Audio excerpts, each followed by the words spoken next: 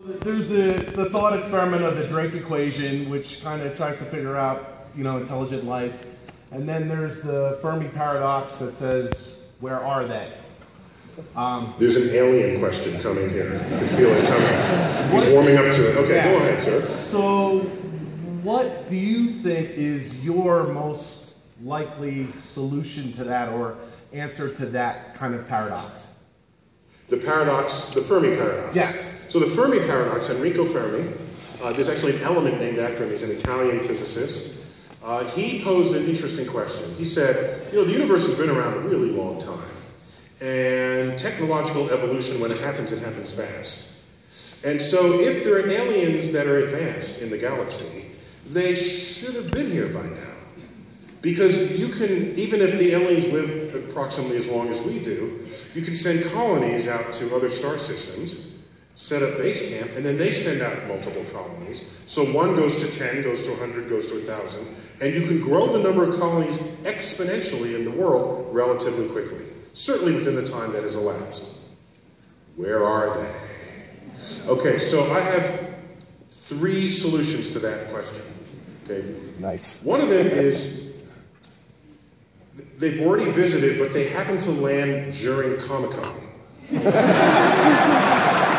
And nobody noticed them. That's one hypothesis.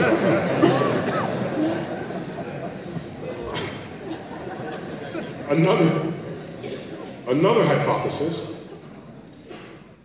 is, this is a fascinating one, it's if you are of a culture that wants to colonize another planet, another star system, that has to say something about you.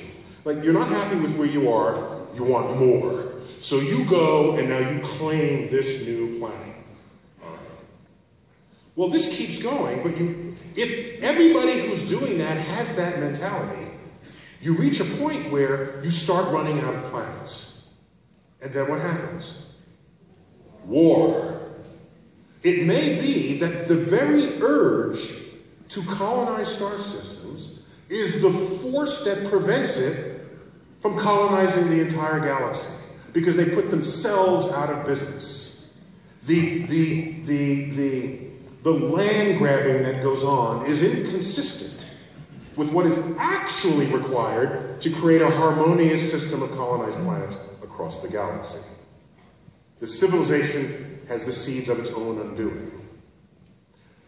A third possibility, which is the one really that I'm all in for this one, is that we have been visiting on days other than when Comic-Con was in progress. They looked around and concluded there's no sign of intelligent life on Earth, and have left forever. That's my answer.